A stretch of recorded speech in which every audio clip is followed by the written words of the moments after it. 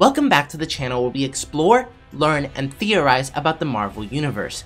Today we're going to be talking about the Annihilators and their official introduction into the MCU, along with who could be a part of the team and which villains they'll face. If you're new to the channel, I do daily Marvel videos, so be sure to subscribe to never miss out. Let's get started.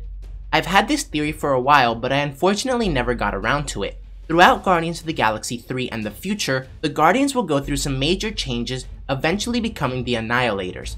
Now what I think will happen is that we all know Scarlet Witch will try to bring back Vision in WandaVision, but what if she accidentally or unknowingly brings back Ultron, an upgraded and more powerful version?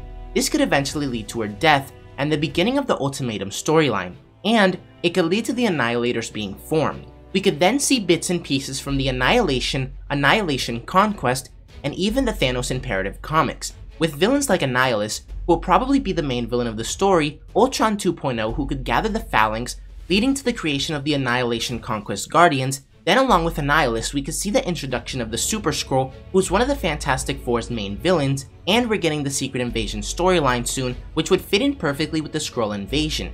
So finally, after a couple years and a few different stories told between movies and Disney Plus shows, we'll see a new version of the Guardians that's more powerful than any team ever assembled, the Annihilators, with the likes of Quasar, Beta Ray Bill, the Silver Surfer, Gladiator, Nova, and even some members from the Annihilation Conquest storyline like phyla-vell and Wraith, and it could even be led by Chris Pratt's Star-Lord, but it obviously depends on what happens to him in the future.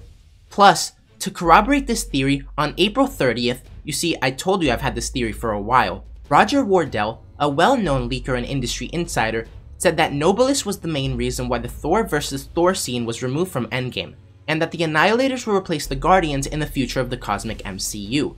However, what's more important is what we recently learned a couple days ago from Mikey Sutton. He said both Nova and Adam Warlock will be a huge part of the movie, but that it won't be their MCU debut, meaning that both Nova and Adam Warlock, who've been heavily rumored to be coming soon, and fans have been wanting to see them forever, will appear in movies prior to the Annihilation film. It's also claimed that Nova and Adam Warlock will team up with other MCU cosmic characters such as Captain Marvel, Moondragon, and Quasar to take on Annihilus, Galactus, and Terrax the Tamer. But it could also eventually lead to the introduction and incorporation of all the other previously mentioned characters. And finally, before I let you go, for those of you who aren't familiar with Nobilis and might be interested, he was created by the High Evolutionary from Thor's cells, granting him similar powers to the God of Thunder.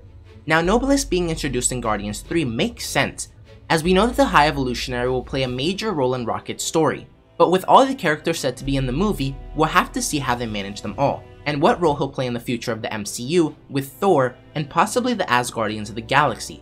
So let me know what you guys think about all this. If we do see the Annihilators, who would you like to see become part of the team? Do you want the original members from the comics, or do you want a mashup of different heroes? If you enjoyed the video, don't forget to like, comment, subscribe, and turn on post notifications so you'll never miss another video. Thanks for watching, and remember to wash your hands and stay safe.